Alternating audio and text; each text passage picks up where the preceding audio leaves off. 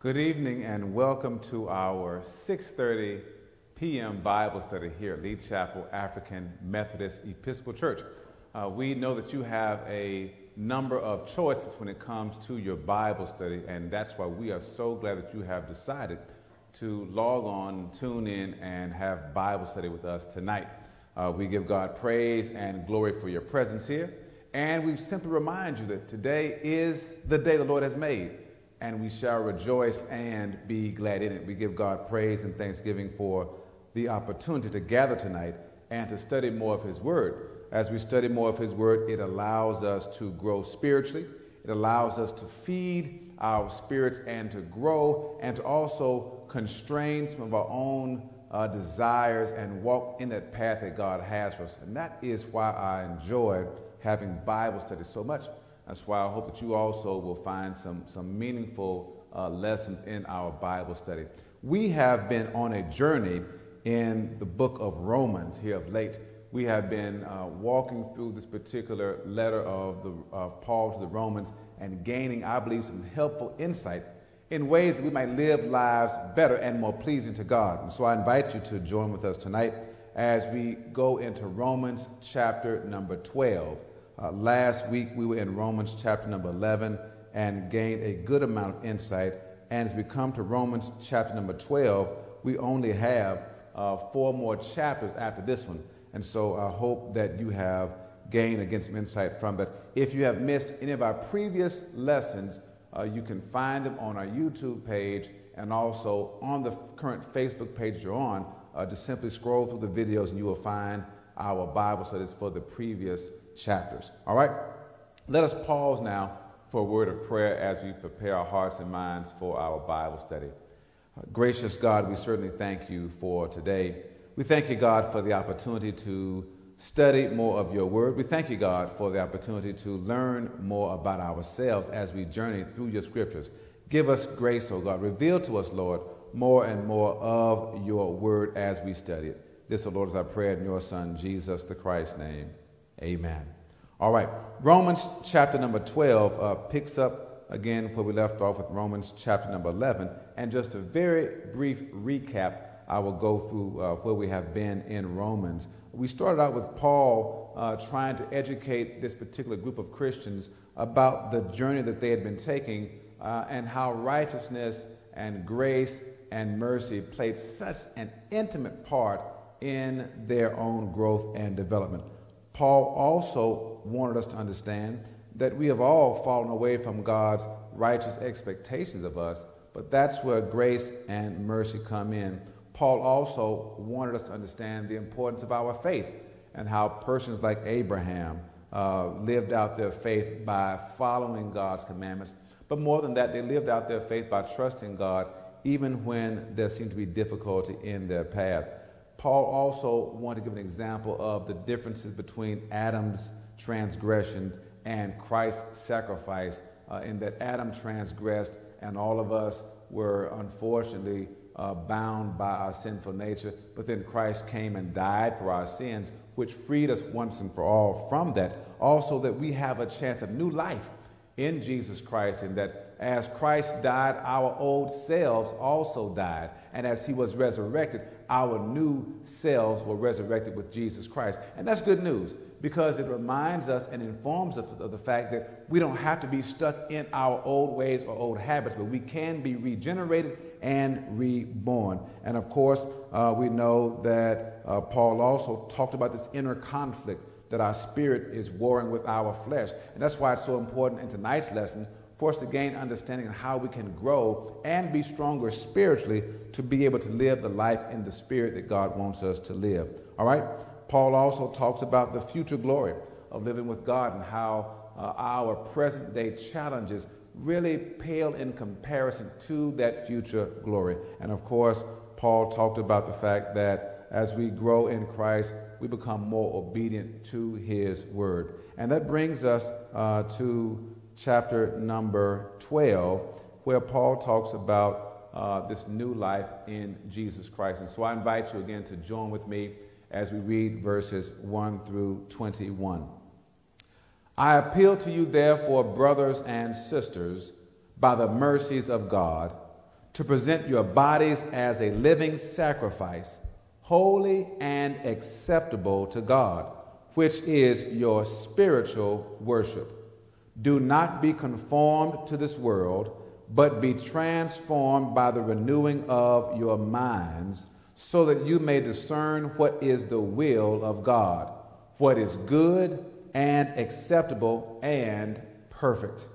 For by the grace given to me, I say to everyone among you, not to think of yourselves more highly than you ought to think, but to think with sober judgment, each according to the measure of faith that God has assigned. For as in one body we have many members, and not all the members have the same function, so we who are many are one body and in Christ, and individually we are members one of another. We have gifts that differ according to the grace given us. Prophecy in proportion to faith, ministry in ministering, the teacher in teaching, the exhorter in exhortation, the giver in generosity, the leader in diligence, the compassionate in cheerfulness. Let love be genuine. Hate what is evil, hold fast to what is good. Love one another with mutual affection. Outdo one another in showing honor. Do not lag in zeal. Be ardent in spirit. Serve the Lord. Rejoice in hope. Be patient in suffering. Persevere in prayer. Contribute to the needs of the saints. Extend hospitality to strangers.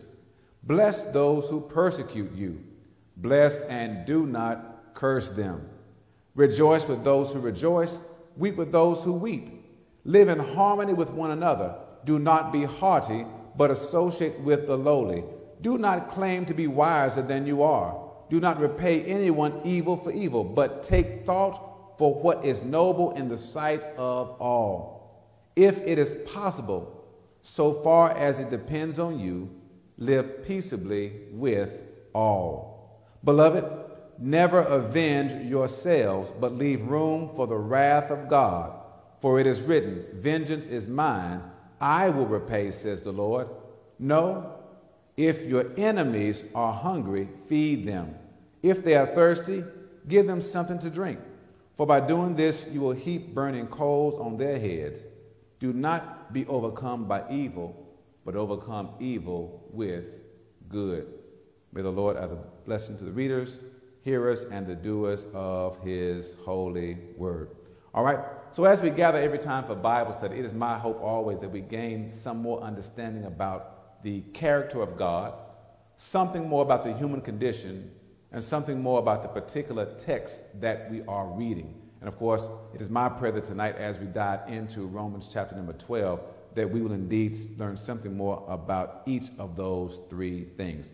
So again, Romans chapter 12, Paul gives us some good information to dig into. We have three questions to ask, but I'll also reference some of the verses that I have not referenced with questions, but I want us to at least get those three questions in, and then we'll reference those verses also. So the first question that we have tonight to help us with our journey in Romans chapter 12 is, according to Paul, what does spiritual worship consist of?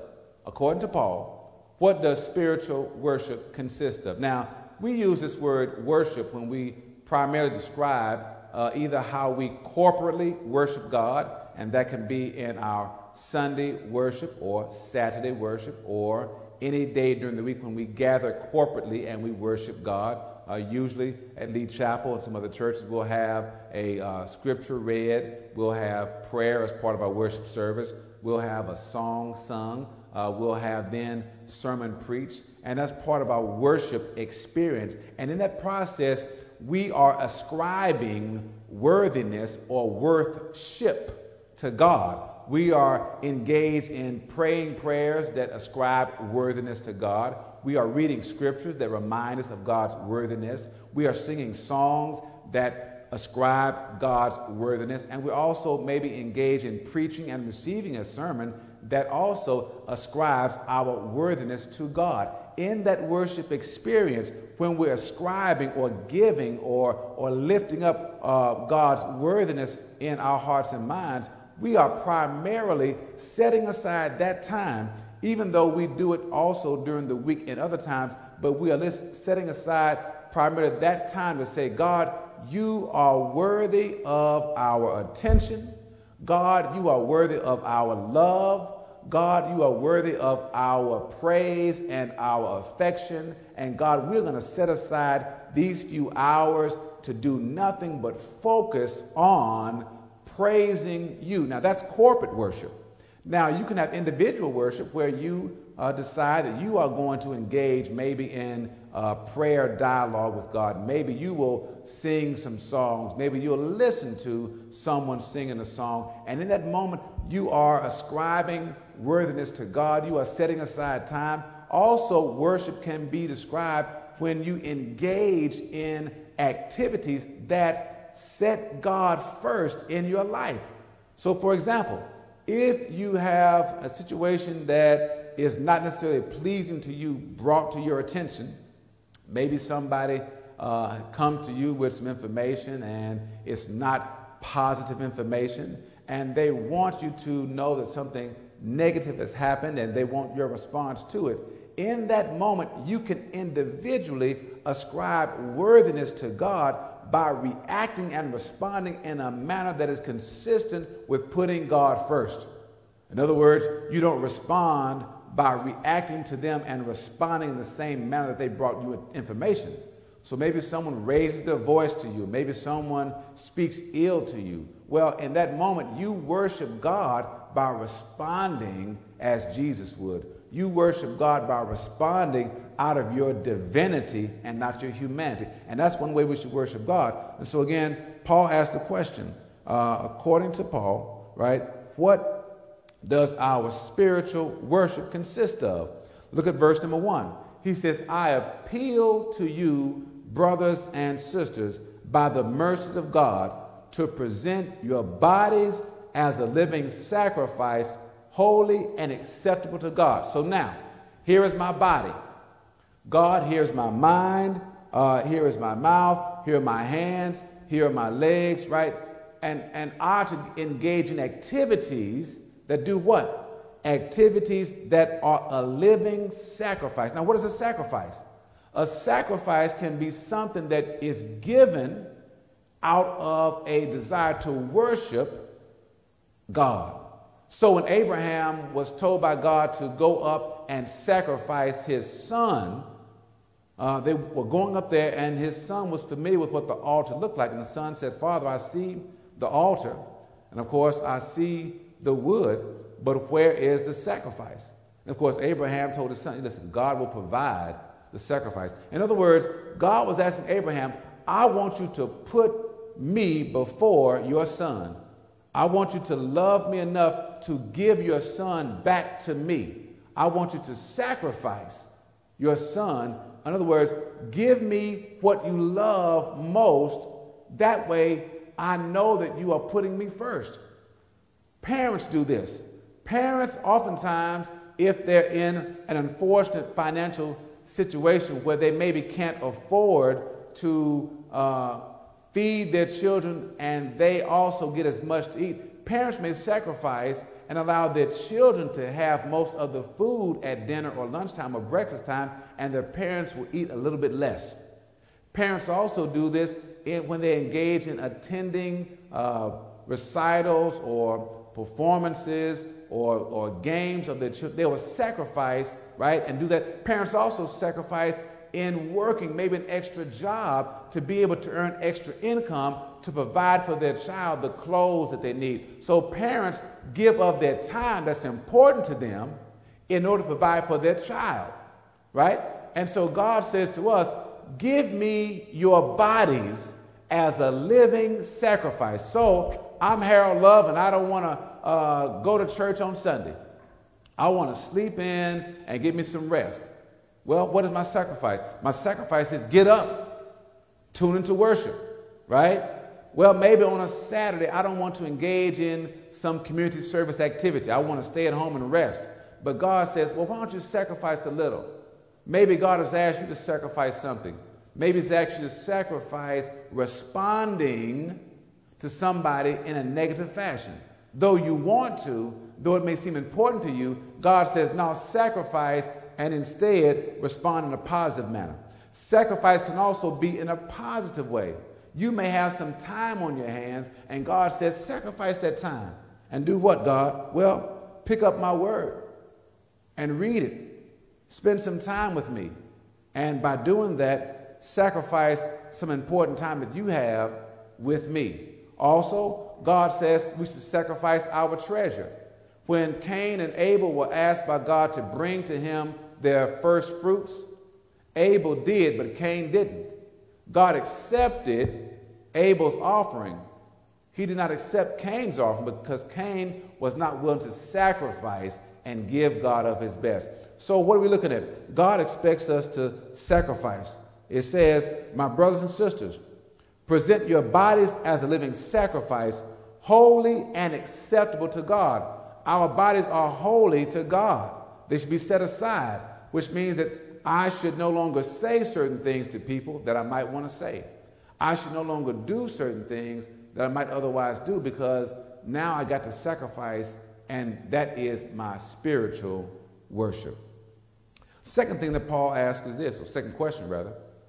According to Paul, how do we transform ourselves? This is going to help us in offering our bodies as a living sacrifice.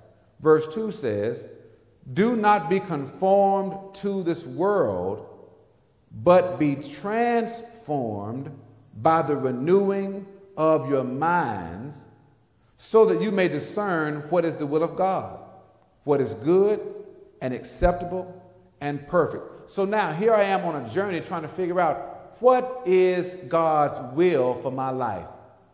What does God want me to do? What has God created me uniquely to do?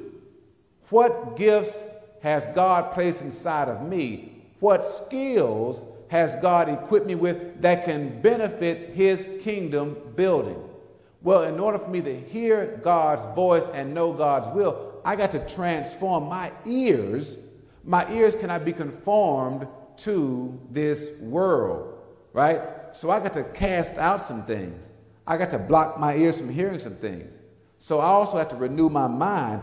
Every day I got to make my mind new again, renew, right? I got to make my mind, you have to make your mind new every day. Well, how do we do that? We renew our minds, right?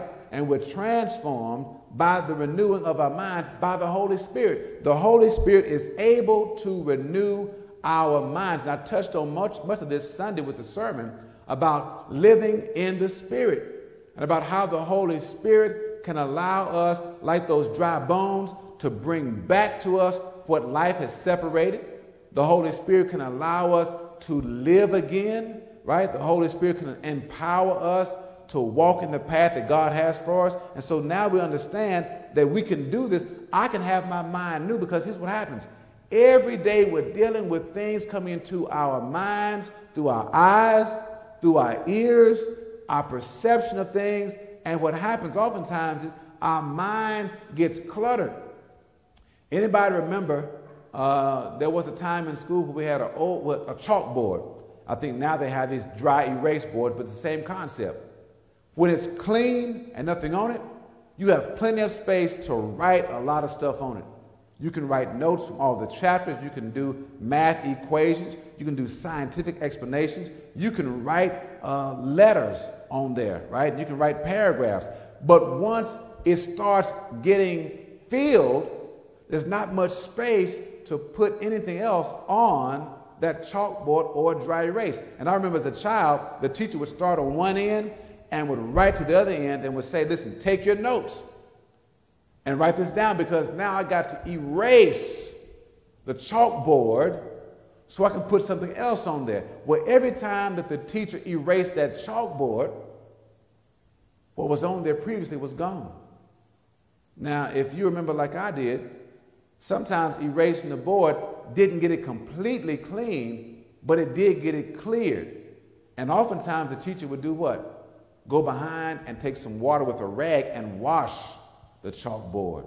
And with the dry erase markers, even now, they leave some residue behind, and the teacher will go behind, spray something on there, and wipe down that board to clean it, make it new again. As the teacher makes that board new, what is new now can receive what's next. And so every day God asks us to renew or clean our minds so that we can know what? So we can know what is the will of God, what is good and acceptable and perfect. So in order for me to give my life and my body as living sacrifice, I got to know what God's will is for me. I have to know what is good and acceptable and perfect. So if God says, I want you to give this to me, and I don't understand that, and instead I give God this, that's not what God asked for. God asked for this. Well, they're both bound with paper on the inside, yeah, but they're different. These are hymns. This is the Bible, right? And so oftentimes we confuse things and give God a part of what he's asking, but not fully what he's asking. But we can give God all that he asks once we know what his will is. And his will is not hard to discern. We just have to renew our minds and be transformed, made new every day, so we can hear what God's will is. Now, before I get to the third question, I do want to go through some of these verses. Paul also teaches us something very important about cooperating within God's body. Let me be very clear. This is God's church. And every worship center across the world that claims to be God's church is also God's church. So if you claim to be God's church and you're going to live by God's rules, you have to abide by God's rules. And one of God's rules is this: since this is God's church, I'm not in charge. Since this is God's church, you're not in charge. Since this is God's church, Christ is in charge. We are just simply operating in positions that he has assigned to us in a cooperative manner to make God's church function better. Well, how is God's church supposed to function better? Look at verse number 4. For as in one body we have many members, so here's my body. One member is my hand, another member is my arm, another member is my leg, another member is my brain and my head, another member is my neck, right? Another member is my feet. Those are different members of my body. Inside of my body, also different members. There's a heart, there are lungs, there are kidneys, there's a spleen, there's an appendix, there's a stomach, right? There's intestines. Those are also members in that same body. Look at what Paul says. For as in one body we have many members, and not all the members have the same function. So the heart does not function like the brain. The hands don't function like the feet. The legs don't function like the hips. The intestines don't function like the stomach. So we who are many are one body in Christ, and individually we are members one of another. So all of my organs are all part of my body. All of my extremities are all part of my body. All of my other parts, my eyes, my ears, all part of my one body, and they have to cooperate in order for me to function properly. If my heart stops functioning properly, I'm in trouble.